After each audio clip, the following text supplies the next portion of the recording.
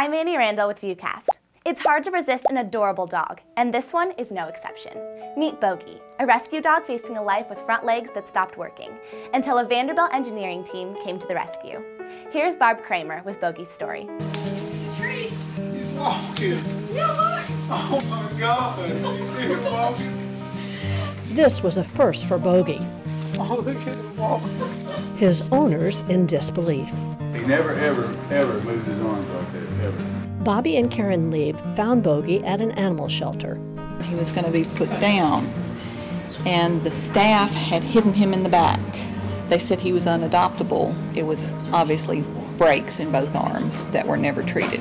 With bones fused in place, Bogey uses his elbows to get around. He doesn't really walk, he kind of hops. So he uses his back legs to lift his body up, and then he'll kind of bounce off his elbows. The angle that his elbows bent at is the same, but his shoulder is... Vanderbilt engineering researchers, including students, came up with a solution: leg braces. We used to make it too tall and then it was too short. If it's too short, then it rotates on his arm, and if it's too tall, then it starts to dig into his side. And the ones he didn't like, you could really tell. He would stand there and simply not move. The team turned to thermoplastics. We wanted something low cost and easy to manufacture, that you can heat it up with a hairdryer or a heat gun and mold it to the shape you want. And we placed these on Bogey and we sat him on the ground, and sure enough, he started moving in a way that we'd never seen him move before, which is he started stepping foot over foot and actually walking like a normal dog. And then you think this will be better than the foam one? Electrical engineering undergrad Nikki Steiner says this research is rewarding. Yeah, I think it's definitely a challenge, but it's great getting some real-world experience because, you know, you hear all the theories in the classroom and then actually being able to apply it and see it affect society in some way. It's really great.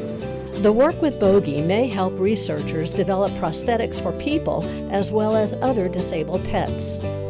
Right now, we estimate the price of these is less than $50 compared to $1,000 for typical pet prosthetics. We're designing this in a way that is simple enough and inexpensive enough that other people could replicate similar designs.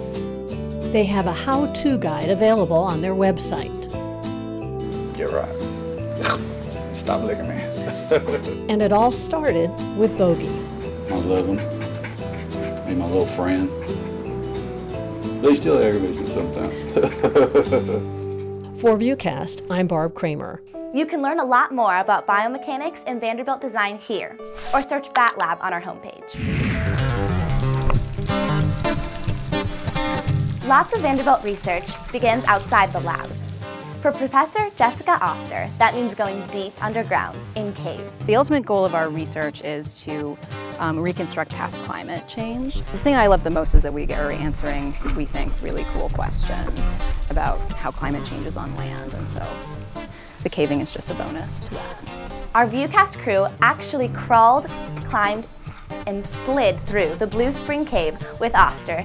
See the research firsthand. You can watch more here or search Oster and Cave on our homepage. Read more about the latest research going on at Vanderbilt. Go to our homepage and click Research. Think caving is an adrenaline boost? Try running on the Commodores football field. My class and I ran with Chancellor Zeppos to ring in this year's football season. Get all the details on the Commodore Nation and buy tickets on VUCommodores.com. Until next time, I'm Annie Randall.